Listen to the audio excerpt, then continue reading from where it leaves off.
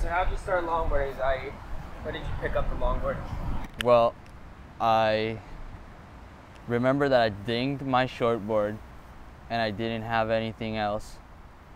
And I borrowed this 9.0 longboard and my board took so long to fix. I just like longboard for like 3 months.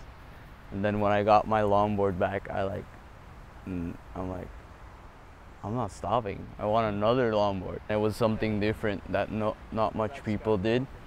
When I didn't know anything about longboarding, my friend Julio, he was like the person that I looked up to.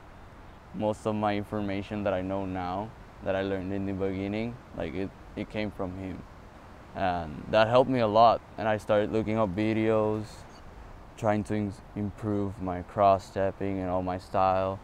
It's been pretty hard to get my surfing to what it's now. And the type of boards and equipment that I ride is not easy to get either. Like, you don't see none of that equipment here. The MEXI Dog Fest, it's been my goal, and it actually happened, so I'm very happy with that.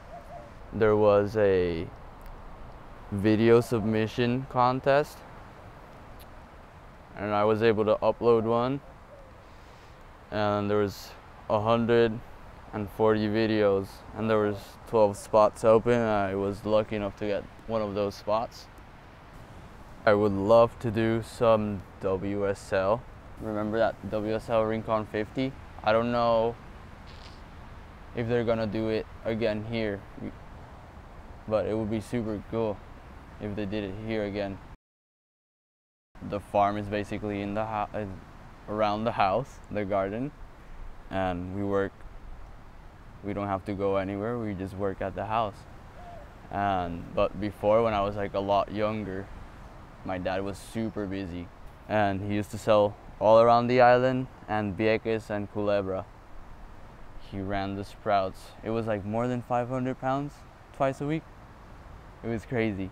After I got my board, like a year after that, we moved to Rincon for the first year. And then he like took a little vacation of a year.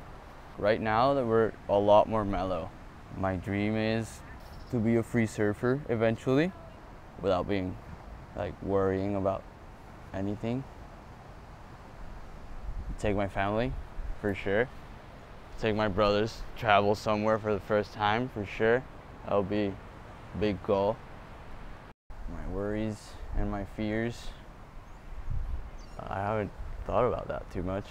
I don't even want to think about it, pretty much.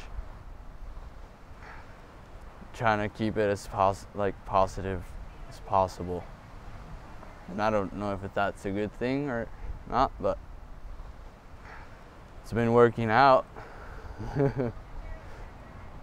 Yeah.